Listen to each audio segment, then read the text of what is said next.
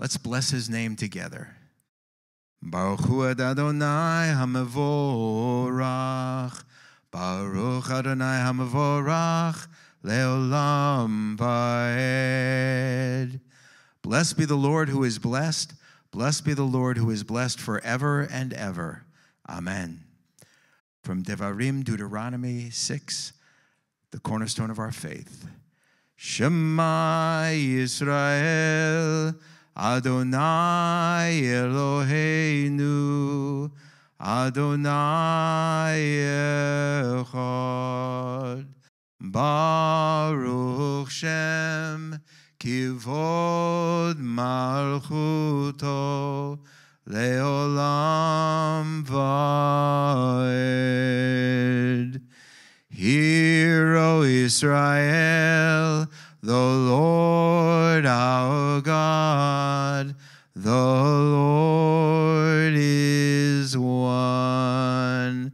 Praise be his name, whose glorious kingdom is forever. Amen. And when Messiah was asked the question, Rabbi, what is the most important command? He answered with the words of the Shema and said the following: Ve'ahavta et Adonai Elohecha b'chol levavecha v'chol nafshecha u'v'chol me'odecha v'ayu hadvarim ha'eleh asher anochi mitzavacha hayom al levavecha v'shinantam levanecha v'dibarta bam v'shiftecha b'veitecha u'v'lechtecha v'aderek u'v'shapaka u'v'kamecha u'kshartom le'ot ayadecha v'hayu letotafot beineinecha u'ktavtam al mezuzot beitecha u'visharecha.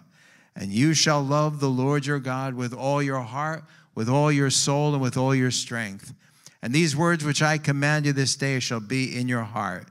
You shall teach them diligently to your children, and you shall talk of them when you sit in your house, when you walk by the way, when you lie down, and when you rise up.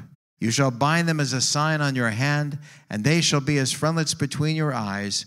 You shall write them on the doorposts of your house and upon your gates. Messiah then said, the second command is like unto the first, V'ahavta l'recha kamocha, and you shall love your neighbor as yourself. We're going to sing some songs of praise as we worship the Lord. This is a special day in a number of ways. One is that it is Veterans Day, but also a couple days ago, it was commemorating another time, Kristallnacht, the breaking of glass, and the beginning of one of the most devastating times in history, the Holocaust. And we're going to remember a number of things about that in relation to today's message, which is entitled Semper Fidelis Loyalty, Semper Fi. And we're going to be going into some detail with that. But there is something that we start with, and that is we have to follow somebody. And what we want to do is follow the Lord. But, you know, sometimes people will say they want to follow, and we'll be talking about that in the message a little bit, that they want to follow. I'll follow you wherever you go. And then the first inconvenience changes their commitment. And we're going to be looking at that today as to what it means to really be loyal and to experience what it is to care for one another. So we're going to begin with the song, Follow Me. They'll know you follow me by the love you have for one another. They'll know you follow me by the way you care for each other. Follow me, follow me, just follow me, yes, follow me. Greater love has no man than that he laid down his life for his friend. But you don't want to be inconvenienced for 20 minutes or even just 10. Think about it, then follow me. Don't be discouraged, just follow me.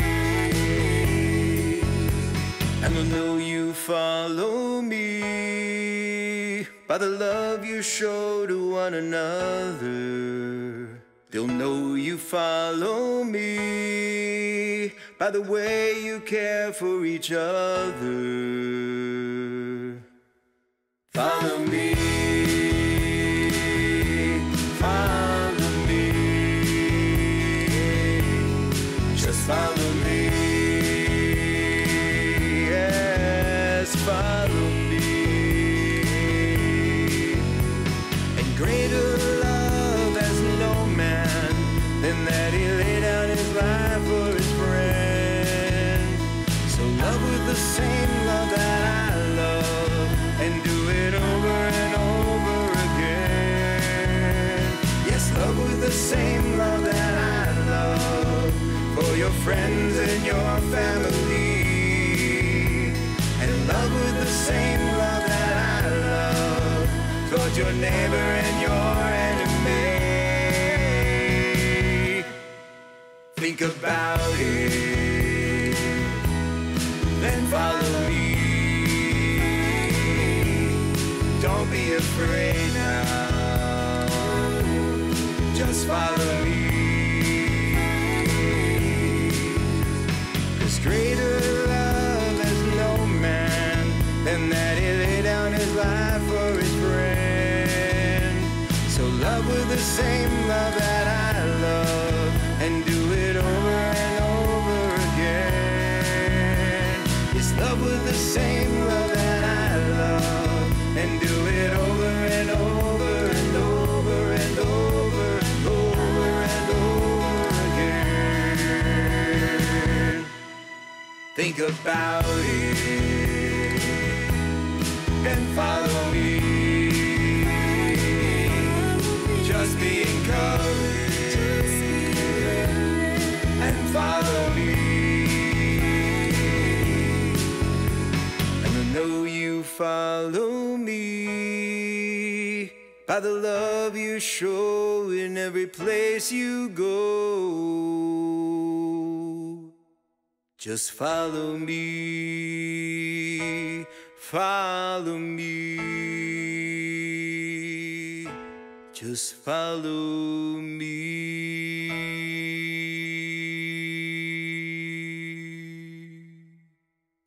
Baruch Hashem, we have to follow him. Even when coughs break in, and even when challenges come, we have to follow him. It's a funny thing that we want to follow, but we don't necessarily know when we commit to follow what the cost is. And when the cost gets too great, people dissipate, they disappear. And so we want to be able to stand strong. I mentioned before that it's Veterans Day, and on Thursday was Kristallnacht. And there was a place where when you look at it, people said after the Holocaust, never again, never again. Only never again was a bit of inconvenience, isn't it? It's sort of like, oh, it's a shame, it shouldn't happen, but hey, what can you do? That's not the same thing as never again. And so we're going to sing the song, Kristallnacht. It was inspired by a Holocaust friend of ours. And I said to her one day, as she described some of the events she went through, I said, that was like Kristallnacht. And she said, Kristallnacht happens every day. And we're living in a time when it seems like it's happening all over again. And we need to be strong and secure in what God has shown us to do. And so we're going to do this song, Kristallnacht.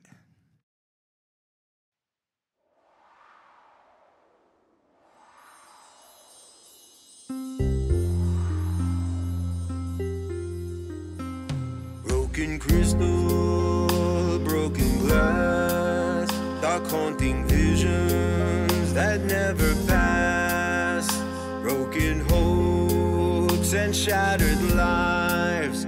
We suffered through the years, yet we survive. Save us, O Lord, with your power and your might. Raise us, O Lord, and bring deliverance in the night. Lift us up, O Lord, from the places that we fall. Save us, O Lord, and restore us to our call.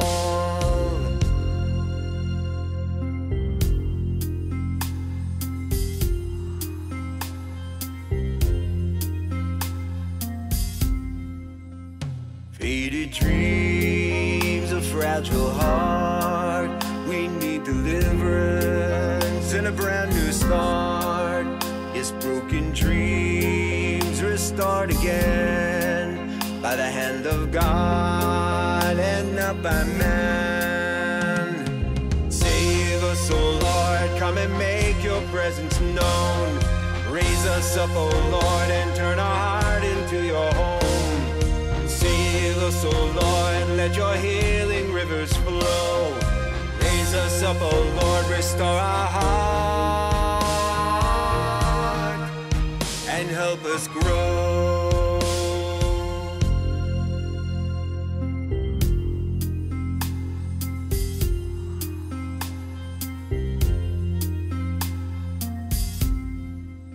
From a trail of tears, a wounded soul, touched by your love, can be made whole.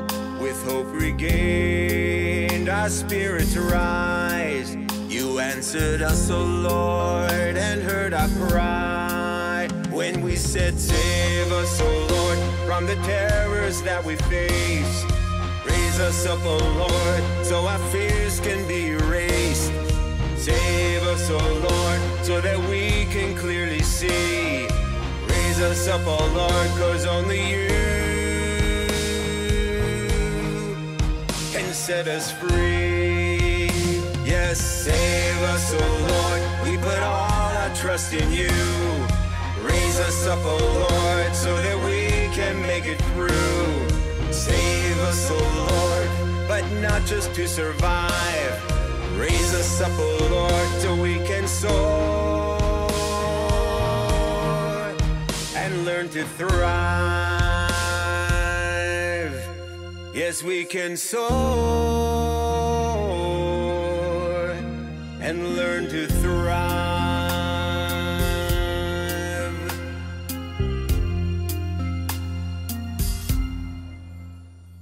Praise the Lord.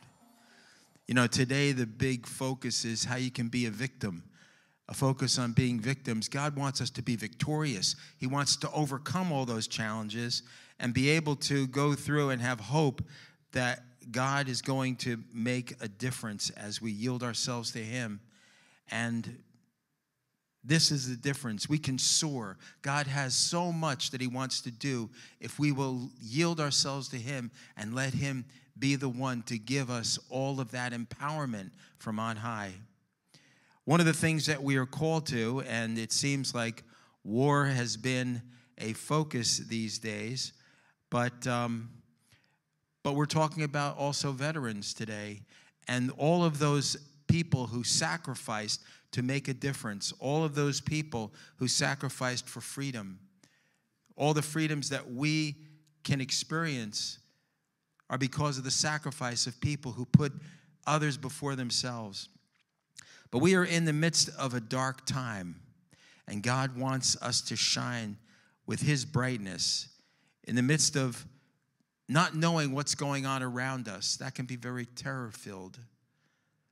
But God wants us to be a light and to let our light shine like the noonday as we yield ourselves to the Lord to reach those who are lost and those who are in need.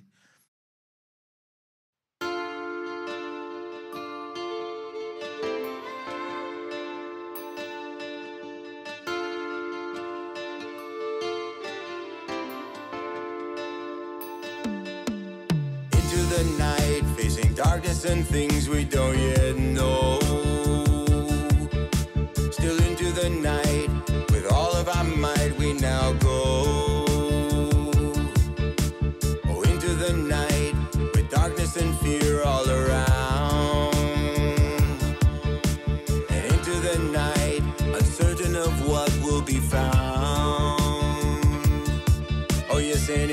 the night, your unfiltered light will abound. And with the light of your power and grace, and in the light that shines from your face, oh, into the night, filled with your light we go. Yes, into the night, filled with your light we now go. And the darkness has to flee as your light sets people free, and everyone will shine so bright, like noonday in the night, just like noonday in the night. We go to set the captives free, open the eyes that cannot see, to bring about what soon must be, like noonday in the night. We shine like noonday in the night. There is a lot of darkness around us, but God doesn't want us to fear. He wants us to generate that light that comes from Him, so that people in darkness can see once again. We go to set the captives free, open the eyes that cannot see, to bring about what soon must be, like noonday in the night. Yes, like noonday in the night. Oh, come illuminate the night, and shine like noonday in the night, restored by your great light, like noonday in the night. Oh, come and bring your light, so we can shine so bright, like noonday in the night, just like noonday in the night. Oh yes, and into the night, restored by your light, we now go. Baruch Hashem. That's what God wants to do. He wants us to bring us through the night, to bring light to those who are in darkness and are having feelings of fear and trepidation. But God wants to set the captives free. And miraculously, He even wants to use us to do that, to be a light to the world around us. Shabbat Shalom. Sabbath peace to you. We have up here, we say deep thanks to all our veterans. Do we have veterans here today? We do. And we appreciate everything that you have done and the sacrifices that you've made, and for the contribution that is so valuable for a free people. And we appreciate it greatly. And this is the time, on Memorial Day, we remember those that didn't come back. But at this time, we remember those who carry the scars and carry all of the elements that came as a result of that. And I think at this time of year, we also think that, and we'll be talking about this a little bit in the message today also, but think about all the veterans that are living on the street abandoned. What happened to the commitment that was made? We need to be experiencing a loyalty to those who have paid very large price for our freedom. And anyway, our calling as a congregation is to declare Messiah to the Jewish heart of Central Jersey and to share the truth of Yeshua through Jewish eyes. By putting the message of Yeshua, of Messiah, back into the original Jewish context, what emerges is a revelation of incredible love that God has for the Jewish people and for all people. And we are grateful because it is the truth that Yeshua said will set people free. And we are grateful for an opportunity to declare Messiah, to speak from the rooftops, to speak from the housetops, to speak everywhere, and to share with commitment this message of life to all those who are walking in darkness and have no light. God wants to set people free. And when we share the truth of Yeshua in context, in its Jewish context, all the understanding of what Yeshua said comes with great power and with a great flow of incredible love that he wants to pour out.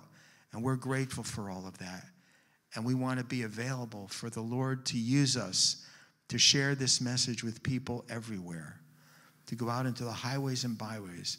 You know, all these causes, people come and join causes and they don't even know what they're fighting for.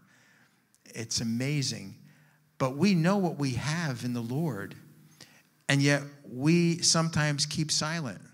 We need to raise our voices and raise our hearts to reach out to people who are looking for an answer that we have in Messiah. And we're so grateful for that. We have a basket in the back for Hamaser v'Hatroma, for the tenth, the tithes, and the offering. You can place that in there. There are envelopes if you need to fill that out. We also can receive from PayPal on our website at bethzion.org, and you can even mail it to Beth Zion, P.O. Box 807, Jackson, New Jersey, 08527. And we're grateful for everything that people do, for the way that people pray, for the way that they give and donate, and for the way that God is knitting us together as a people to have an impact in the communities around us. And we're grateful and looking forward to seeing what God is going to do. Avinu Malkeinu, our Father and our King, we thank you for this opportunity to come to your word. We ask you to open up our hearts, open up our ears, to hear not words of man, but to hear what your Ruach, what your Spirit would say to us. Speak from your spirit to our spirit. Make your presence known and give us deep understanding of what it is that you have called us to be involved in and how amazing the benefits of your kingdom are. And we ask you to pour your Spirit out in a very special way. In Yeshua's name, amen.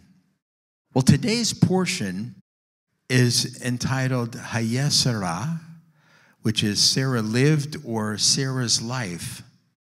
And it's taken from Bereshit, Genesis, chapter 23, verse 1, where it says, Sarah lived to be 127 years old. These were the years of Sarah's life. And then it says Sarah died. But it's interesting that it starts off with Sarah lived. When it comes down to it, everything about our life is not when it ends, but what was accomplished in that life and what people did in sacrifice for others. We're calling this as a title for the message, Semper Fi Loyalty, Semper Fi, which is a Marine statement that is made, which refers to a loyalty. It refers to the words in Latin, always faithful, always faithful. And what you find is a level of commitment to one another. When they make the statement, they won't leave any Marine behind. They won't leave any man behind. There is a commitment to one another that is there. And it carries over in the training and into battle and into every part of life. And it's significant that we are remembering Veterans Day. Because when we talk about loyalty and we talk about commitment, people have shown their commitment and shown their loyalty by putting their lives on the line for others, to protect and defend people they will never meet, never know. We see stories of people in military operations where a grenade will come into the camp and somebody will leap onto that grenade knowing that it was going to end their life, but protecting the lives of those around them, their comrades in arms.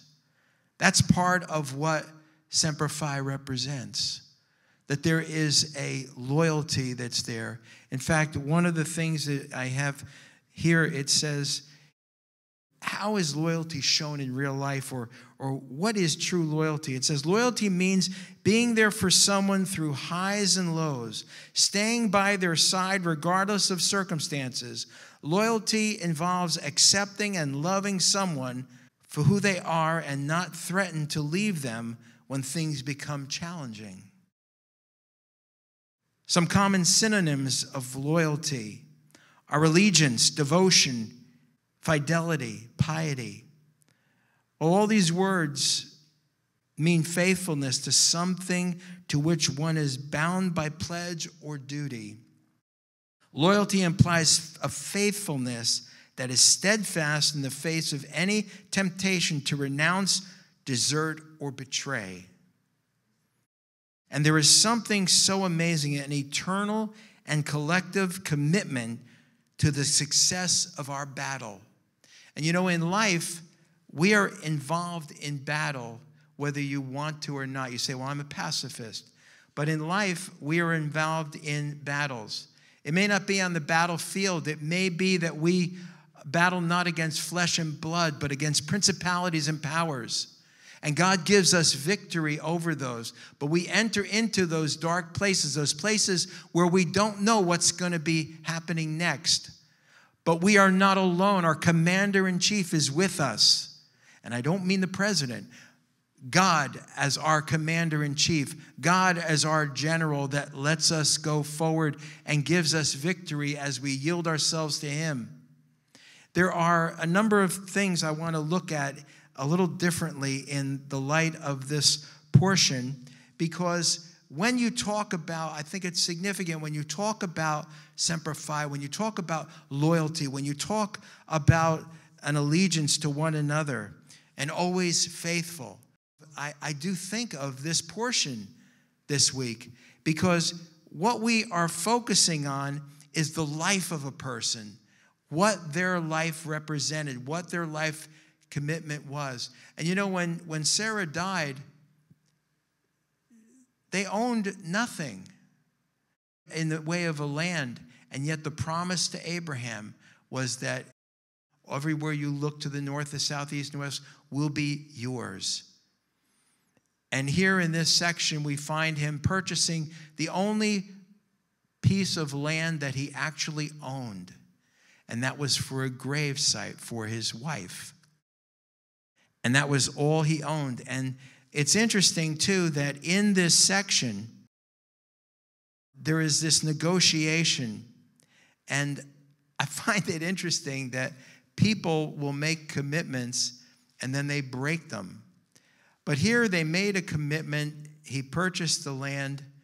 You know, it's sort of like an interesting dialogue, a Middle Eastern approach, where it says in chapter 23, in verse 11, he says, listen to me, I'm giving you the field with its caves.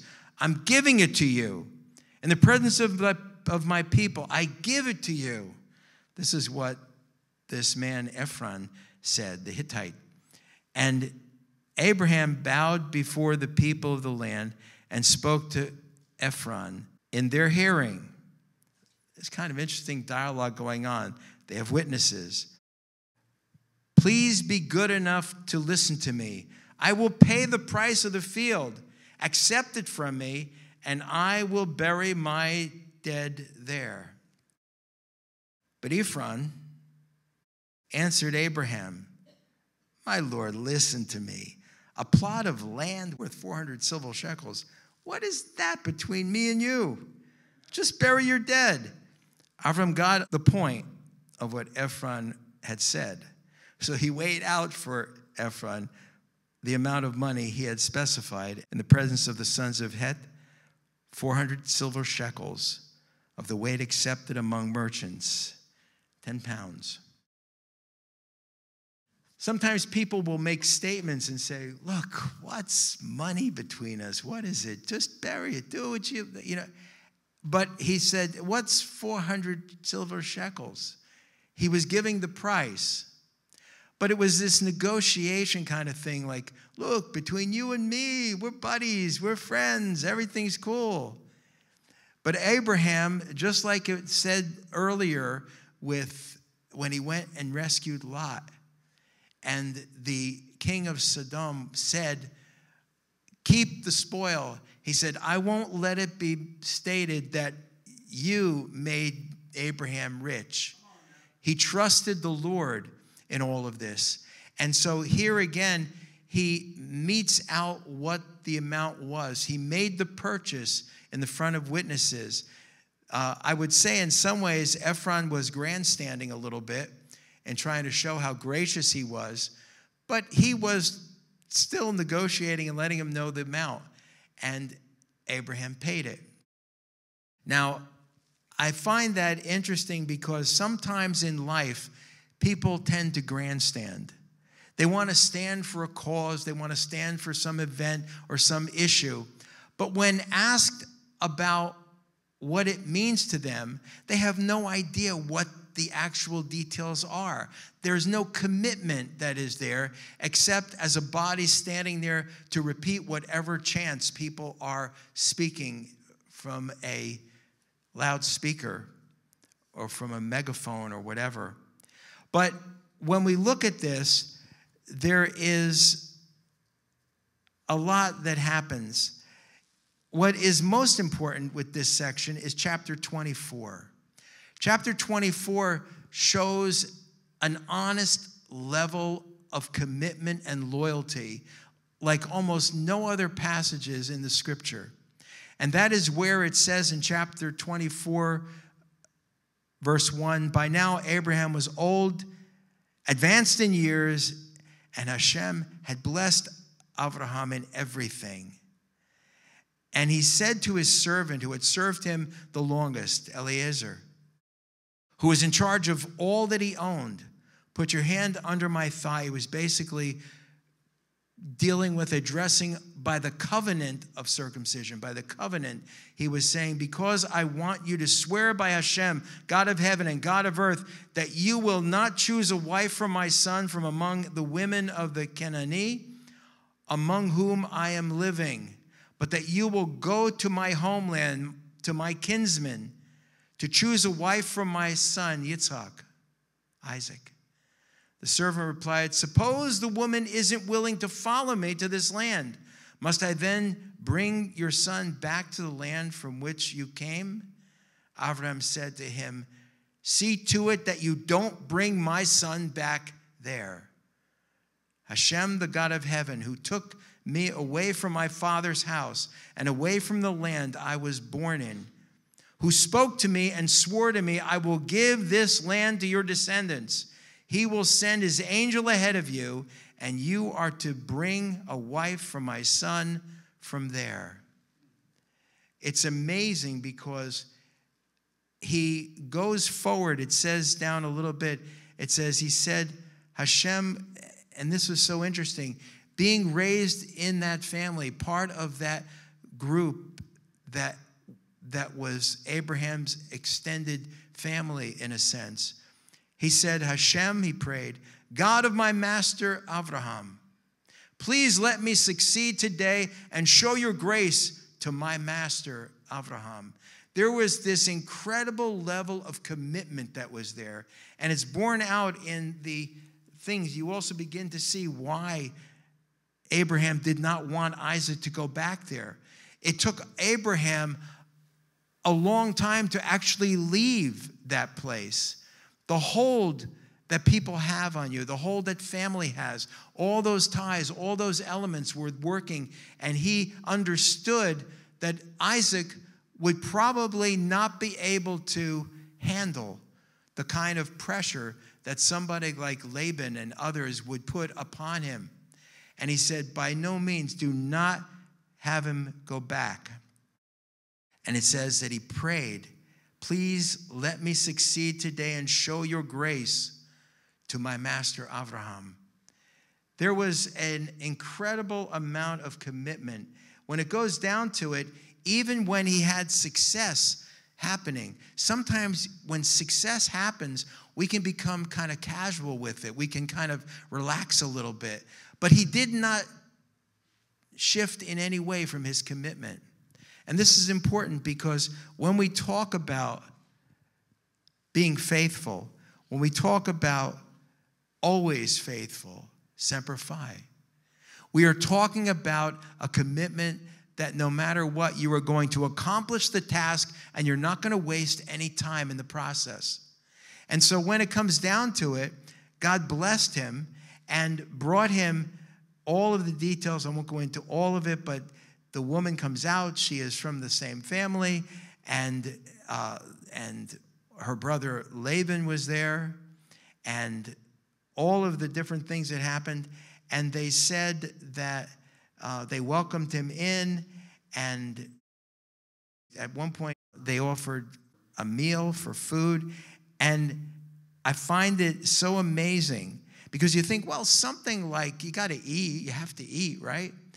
But he was so focused that when it came to that, it says in verse 33, he said this. He said, but when a meal was set before him, he said, I won't eat until I say what I have to say. Laban said, speak. You want to talk. We want to eat, talk. So he shared this with them. And all of this negotiation that was going on between let her stay for a few days, a few months, let her, get acclimated to the idea of leaving, all these different things that were stall tactics. What is amazing to me was that there was no room for negotiation. He said this, and that's why in verse 49 he says, so now if you people intend to show grace and truth to my master, tell me. But if not, tell me so that I can turn elsewhere and find what it is and who it is that God has for him, for Isaac. And it's interesting because when you take a strong stand based on the commitment that is there, the challengers back down.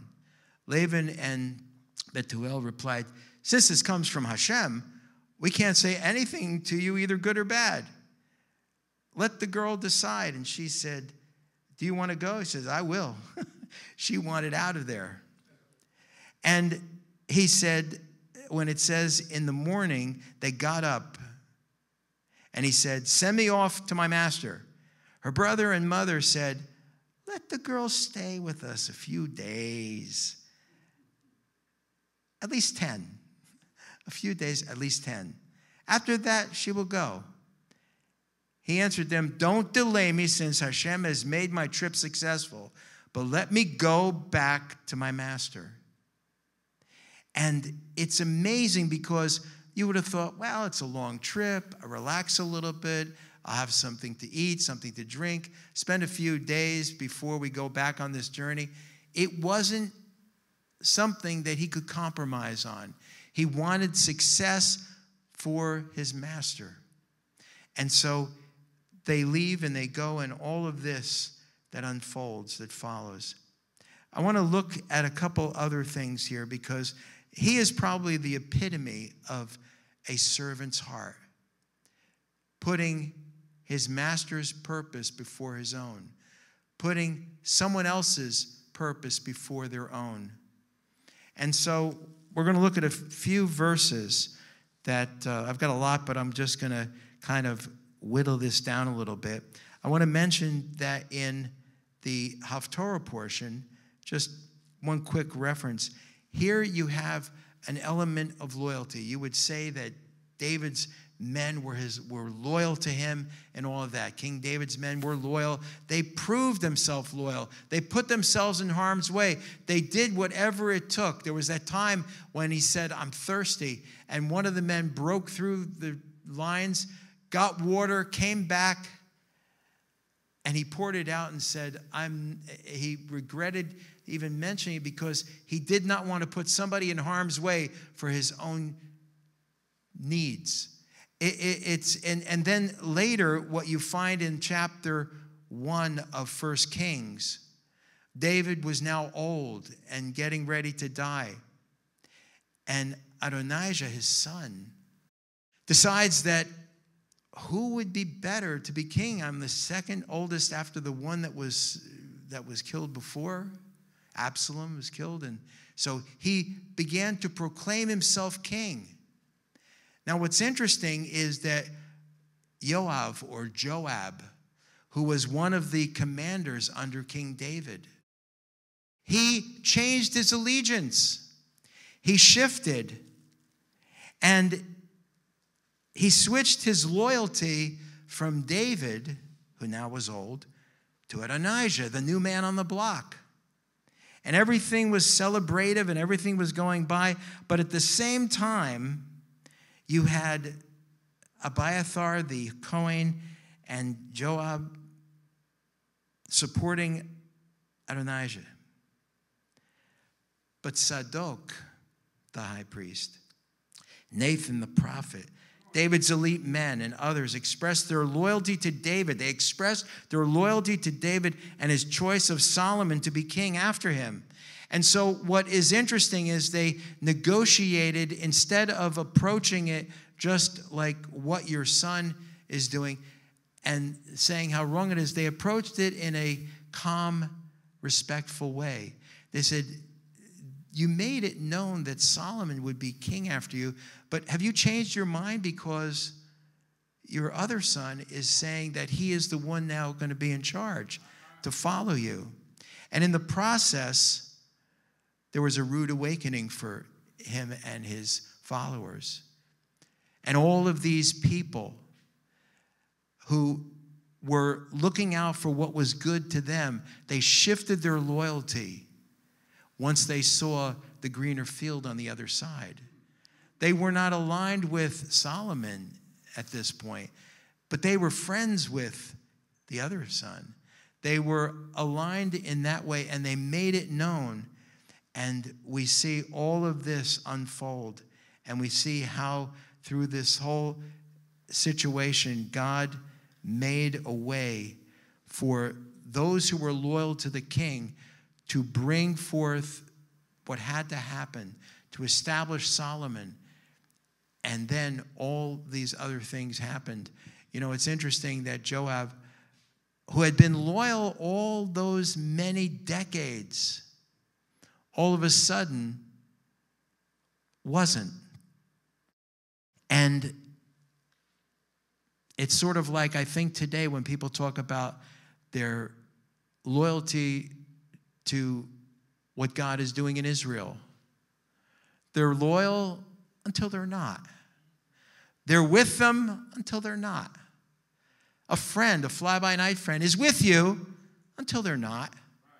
And what we need to do is to understand what it means to have loyalty, not blind loyalty, but loyalty to a commitment and a covenant that is made for a purpose beyond ourselves. And so we see all of these things going on. There's in Proverbs 18, it says this, verse 24, some friends pretend to be friends, but a true friend sticks closer than a brother. A true friend will not back down because a scandal or something arises or words against them rise up. They stand with their friend. They stand with the one that they are loyal to. A friend is not a fly-by-night friend, but a commitment. Even if it goes through difficult times, they will go through the difficult times with him. They are not going to condone the bad things that the person may have done, but they're not going to shift their loyalty and their friendship. I think about with Nathan, how at one point in time, the prophet Nathan, when David was doing something he shouldn't do, he got a man who was loyal to him, so loyal that even drunk, he would not sleep with his own wife while the men on his command were in battle. And David used trickery. And so when he said to him, so even David, listen to that. This man who was so loyal and not knowing, he brought back his own death edict to this commander who said, bring him to the front by the wall and draw back the troops. Not only was he killed, but other people unrelated to it at all were killed as well. Innocent life. See, Nathan could speak to David, but he didn't go up to him and say, David, you're really wrong this time. You really got it all bad. You don't know what you're doing. You're messing up. It's a terrible travesty what you have done. And it was. But he didn't do that. He approached David in a way that a friend would approach him. And he said, I know your heart. He says, there is a man who has one lamb and another person who has a whole flock. And he took the man's one lamb and slaughtered it for people coming for dinner. David said, show me that man. Bring that man to me. He said, David, you are that man. Honesty, loyalty, commitment, fidelity, all of that was a part of him being able to speak into David's life, even though David had the capability of removing Nathan's life. But a friend sticks closer than a brother. A friend is there when the need arises. A friend can speak into a person's heart truth if that relationship is something that is established in the proper way. There's a friend that sticks closer than a brother. You know, brothers may fight, but when it comes down to it, they will stand for each other, and they won't let anyone come between them. And yet, here, we see all of these issues as a part of what it means to have commitment like this. I mentioned before, people stand with Israel. I stand with Israel until they don't. People say, never again, until they say, well, it's been a long time. It shifts again.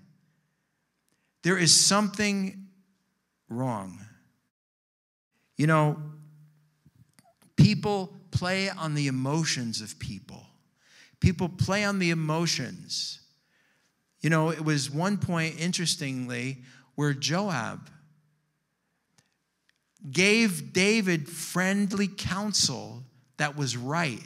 When Absalom was killed and David began to mourn, he basically said, David, you can't do this.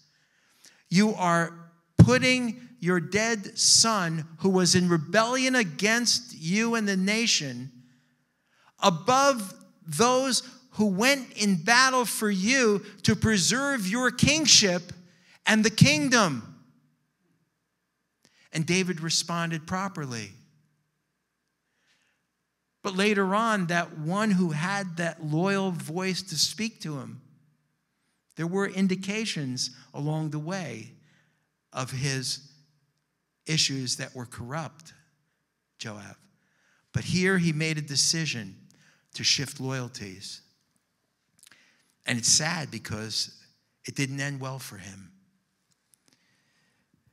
When you look in the new covenant, it says we are more than conquerors through him who loved us. But look at Luke 9. Well, before we go to there, let me just mention another passage in Proverbs. Familiar passage. We know the passage that says, trust in the Lord with all your heart, lean not to your own understanding.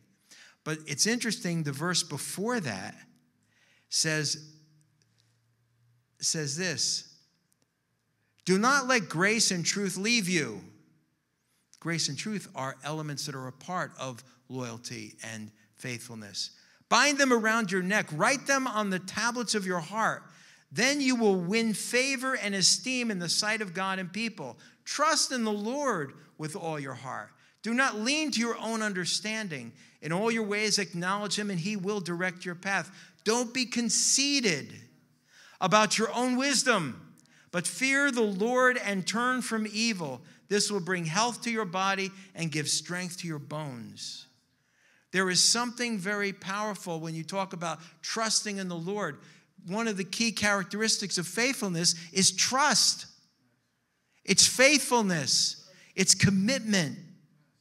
And he's saying, don't let grace and truth leave you.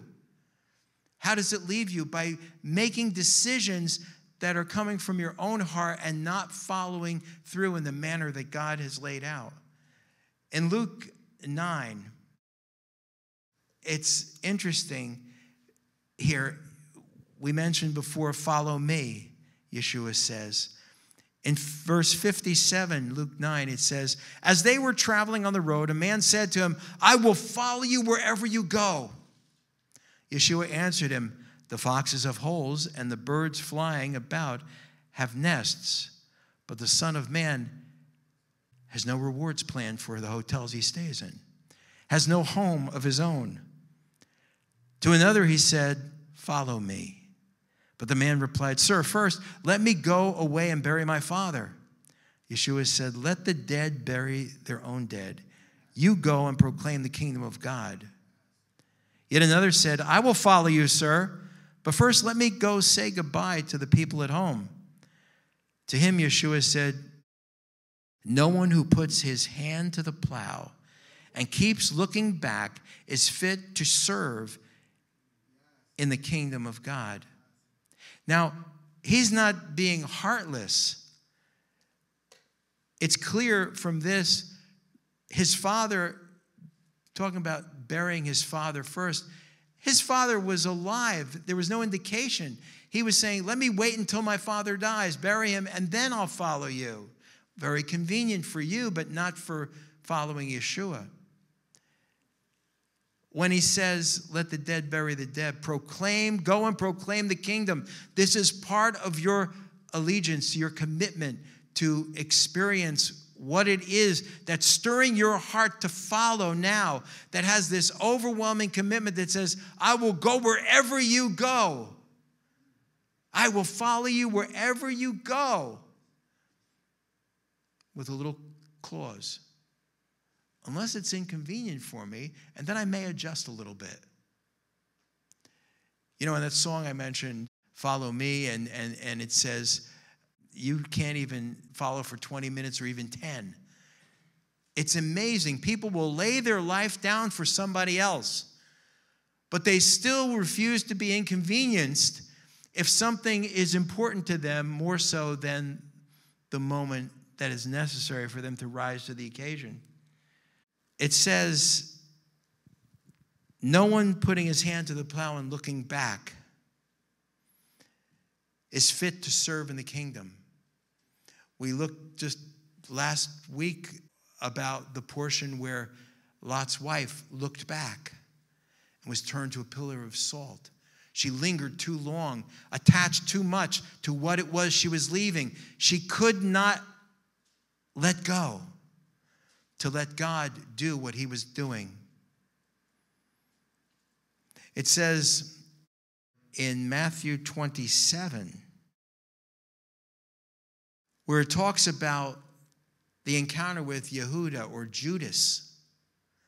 It says, when Judas, who had betrayed him, saw that Yeshua had been condemned, he was seized with remorse and returned the 30 pieces of silver to the head Kohanim and elders, saying, I sinned in betraying an innocent man to death.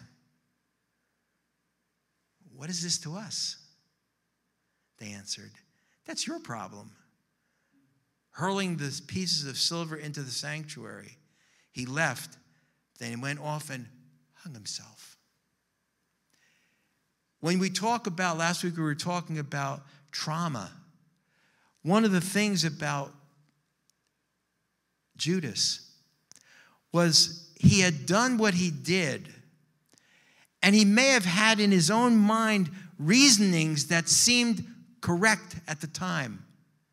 He was in charge of the finances. He really had control in that way. And yet he betrayed an innocent man. He betrayed Messiah.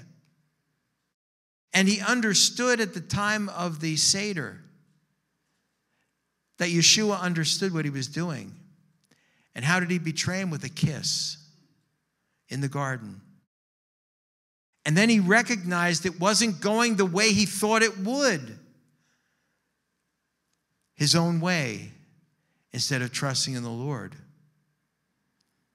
And he didn't keep the money. The money was not the issue for him. But I thought it interesting that their response was, he said, I have sinned betraying an innocent man to death. Their response, what is that to us? That's your problem. And isn't that the way it always works when we go with our own instinct instead of doing what it is we had laid our life on the line to be committed to do? It never works the same way when we trust in ourselves instead of God. When we lean to our own understanding instead of walking into the valley of the shadow of death, walking through dark places that we don't know, but know that God is with us to carry us through to victory in the end. It is so amazing to see. His response was a devastating one. He killed himself. Peter, who said, I will be with you to death if need be. He says, Kepha, you're going to deny me 3 times before the cock crows. Never happened. And in the process of his betrayal, the cock crowed, and he was devastated. And yet, he didn't go and kill himself.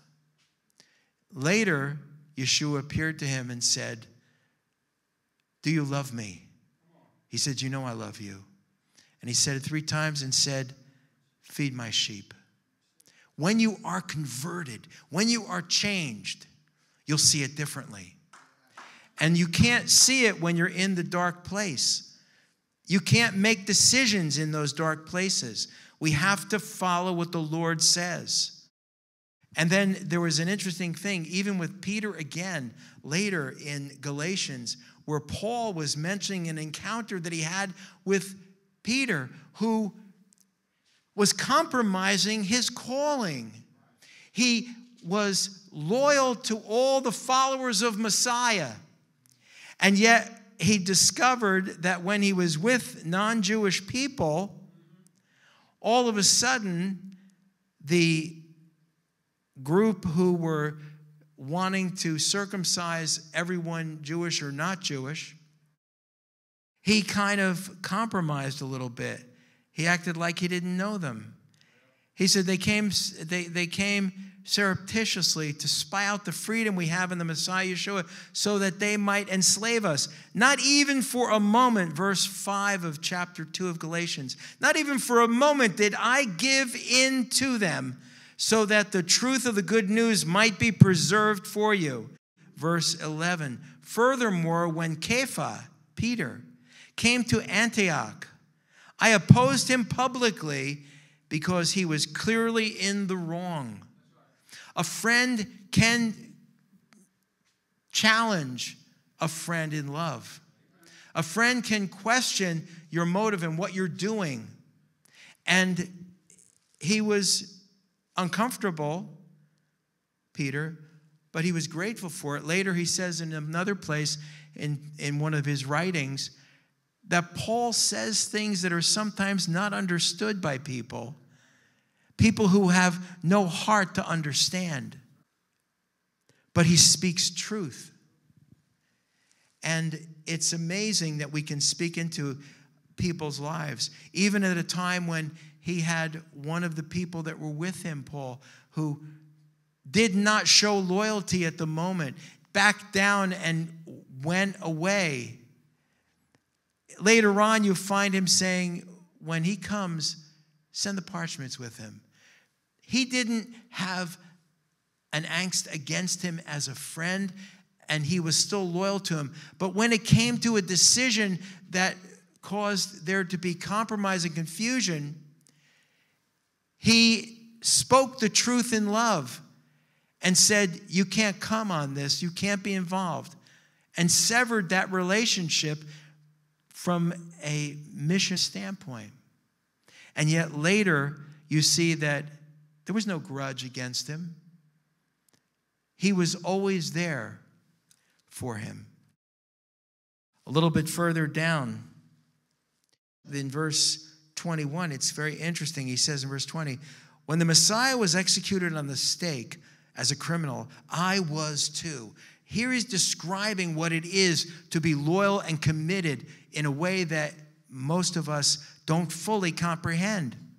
When the Messiah was executed on the stake as a criminal, I was too, so that my proud ego no longer lives, But the Messiah lives in me, and the life I now live in my body, I live by the same trusting faithfulness that the Son of God had, who loved me and gave himself up for me. Another translation says, I do not frustrate the grace of God. For if the way in which one attains righteousness is through legalism, then the Messiah's death is pointless. How do you frustrate grace? You know how you frustrate grace? How you reject God's gracious gift? You decide you can do it yourself. And in trying to do it yourself, you are challenging God's grace. You are challenging God's method for bringing about his purpose and plan. He says in Galatians 3, here he's telling them, and you know, I love the fact that Paul is painfully honest with people, but showing it in love. He says to them, and imagine these words, you know, coming from Paul. Chapter 3, you stupid Galatians, who has put a spell on you? Before your very eyes, Yeshua the Messiah was clearly portrayed as having been put to death as a criminal. I want to know from you just this one thing. Did you receive the Spirit by legalistic observance of Torah commands, or by trusting in what you heard and being faithful to it? Are you that stupid, verse 3? Having begun in the Spirit's power, do you think you can reach the goal under your own power? What a statement. But that is very powerful. It's God who makes the difference. A couple other passages, and then we're going to close. Romans 12. In verse 14, it says, bless those who persecute you. Bless them, don't curse them. Rejoice with those who rejoice, weep with those who weep. And then there's this verse 16, be sensitive to each other's needs. Don't think yourselves better than others, but make humble people your friends. Don't be conceited. Repay no evil for evil, but try to do what everyone regards as good. If possible, and that's an important word, if possible, and to the extent that it depends on you, live in peace with all people. Never seek revenge, my friends. Instead, leave that to God's anger. For in the Tanakh, it is written, Hashem says, vengeance is my responsibility. I will repay. So you do things to assist your enemy from a humanitarian standpoint. But you also have a responsibility to the people that are in your charge to protect innocent life. He does end with this statement saying, do not conquer by evil, but conquer evil with good. And sometimes there are these times that are righteous times that we have to stand up. He says, husbands, love your wives as Messiah loved the congregations, Ephesians 5:25, and gave himself up for her. Remember, it says also in the Torah, you shall have no other God before you. And when we put ourselves and our own point ahead of his, we are putting a different God on the throne. Just a couple quick verses. Colossians. He says, clothe yourself, verse 14, clothe yourselves with love, which binds us together in perfect harmony. Remember, he says, you good and faithful servant. Faithful as he who calls you also will do it. God is the one who is in charge. He says in Galatians 5:13, through love serve one another. In Ephesians, he says, chapter 4, verse 2, always be humble, gentle, and patient, bearing with one another in love, and making every effort to preserve the unity that the Spirit gives through the binding power of shalom, peace. There is one body, one Spirit, just as when you were called to one hope. There is one Lord, one trust, one immersion, and one God, the Father of all, who rules over all, works through all, and is in all. God wants us to understand the commitment he made to us. While we were yet sinners, he laid his life down for us because he wanted us to experience the freedom that would come by forfeiting his own life, knowing that the Father would raise him up. And with that, he raises us up as well. We can't always tell in a circumstance what would be the best thing, but we need to trust the Lord and what he says in his word to be true. When he says that in Abraham's seed, all the nations of the earth will be blessed, then something like Kristallnacht has no place. It's shouting down the purpose of God, anger and hatred, fueling death to innocent life. We need to be able to do what God calls. Look how much God went in and told them, go in and destroy everything in that land. It was actually stronger than Israel's position. Israel's position is that they tried to make a way. Nobody has ever fought war like Israel has, to make a way for innocent life to be out of the way so that they could deal with the enemy that's there. I mean, when they were bombing Dresden, when they dropped the atomic bomb on Japan's 2 cities, people over time said, yeah, what about innocent life? But nobody at the time said, are you trying to avoid civilian casualties? They saved hundreds of thousands of lives by ending the war in that moment, and the emperor surrendered. Germany had nowhere else to go. And all those people who were on the shores moving up and being shot as they were coming up because the vantage point was the enemy that was there, they took that place. They took victory at a very high price because the purpose and the plan was set there to bring freedom and liberty to people. You know, I thought of putting a meme up, but I decided at the moment not to do it because I know the kind of responses I'm going to get. But I wanted to say, I was thinking of saying, save Palestinian lives, destroy Hamas. Because the real enemy of the Palestinian people are the leaders that keep them as a hostage, as targets, as human shields. And we need to be able to understand that we're to love our neighbor as ourselves.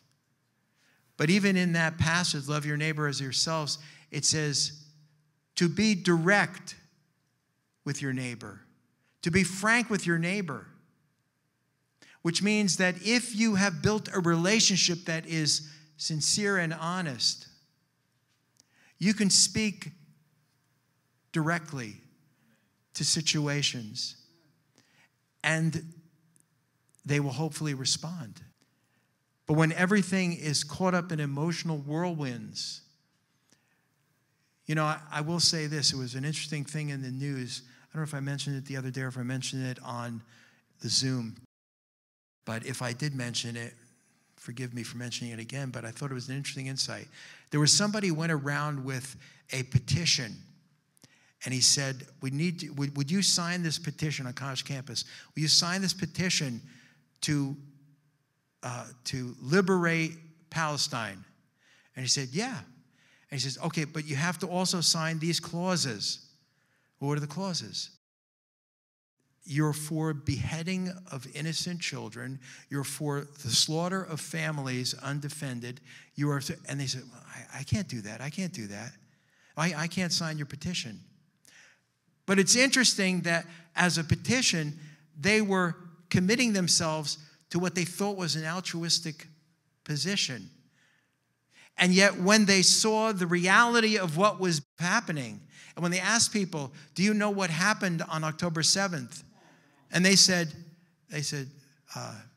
I didn't hear anything about that. What was, you know, but they're there to support this position for the Palestinian people.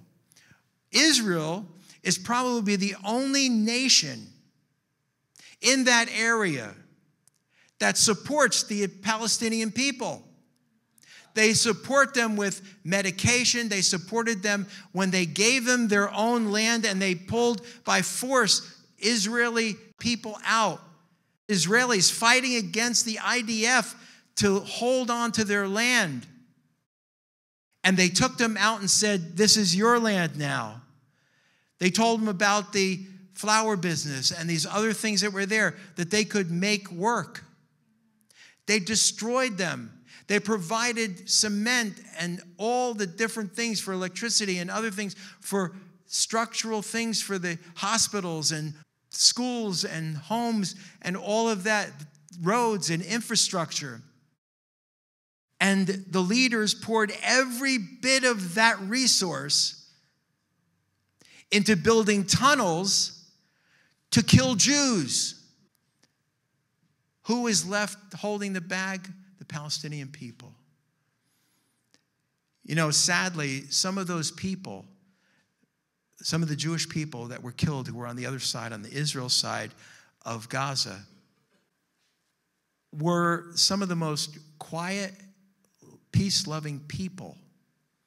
In fact, there was one man who was killed who his choice of job was to go into Gaza and take people who were ill and bring them to the hospitals in Israel so that they could be healed and be getting better accommodations. He was killed also. All of these people, they would hire people to work in their fields, to do their different things. They would hire them. They had a relationship with people there. But the leadership had different things in mind. I'm not going to get political. But when we talk about Semper Fi Loyalty, when we talk about being committed to a cause that is right and just, we have to understand the full parameters of those things. You know, when there are catastrophic events that happen in the world, whether it's earthquakes or floods or other things like that, do you know which nation is the first nation there with their moving equipment and with people to be resources to assist people, even if they're countries that don't like them? It's Israel. Because their heart is to reach to the nations, to assist wherever there is a need. But we don't hear those things these days because loyalties shift. And like I said before, people say, and I'll tell you, even with some of the politicians, they say, we're for Israel. Until we're not. We cannot live that way as God's people. We need to do what God says to do. We need to give a commitment to the Lord as He's committed to us and walk in that newness of life. And of a heart to reach out to people outside, to be loyal to the people in need, walking in darkness and have no light, and be a light to those people, wherever that challenge may be. Avinu Malkeinu, our Father, our King, we thank you for all of these promises that are ours. This call that you laid out as an example for us with a loyalty that was unmatched anywhere, and that while we were yet rebels against you, you laid your life down for us.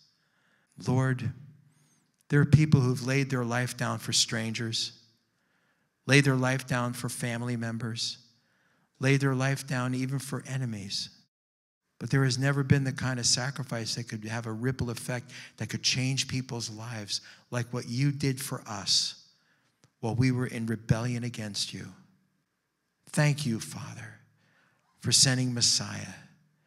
Thank you, Messiah, for laying your life down for us, rising again from the dead to make all grace to abound for whosoever will. Lord, we thank you. There's not a one-state solution or a two-state solution, but there is a one-God solution. And we use God's solution, it brings deliverance to all those in need. And we ask you to bring that to pass so that we can say, Not just Sarah lived, but we lived and we did what you called us to do. Help us to walk in that place. We honor all the military that put their lives on the line. The Marines who said Semper Fi, who said hoorah, hoorah. Different ones have those statements, and those statements are basically a commitment that says, I've got your back. I'm with you. We're in this together. And Lord, we want to be able to be in this with you, knowing that you will lead us and guide us into all truth. And we could see those in bondage, those in spiritual chains set free by the power of your Spirit. In Yeshua's name, amen. And as Aaron blessed the people of Israel, so we bless one another with these words. Yivarechecha Adonai v'yishmarecha. Yair Adonai panav elecha v'hunecha. Yisa Adonai panav elecha v'yosem lecha. Shalom. The Lord bless you and keep you. The Lord make his face to shine upon you and be gracious unto you. The Lord lift up his countenance upon you and give you peace. B'Shem Sar Shalom, in the name of our Prince of Peace, Yeshua HaMashiach, Jesus the Messiah. And everyone agreed by saying amen and amen. Shabbat Shalom. Greet one another. Please join us afterwards at the Beth Zion House for Onek Shabbat, for schmooze time, for talk time, and to celebrate together and to enjoy one another. And invite people out to synagogue, and we'll see you in shul.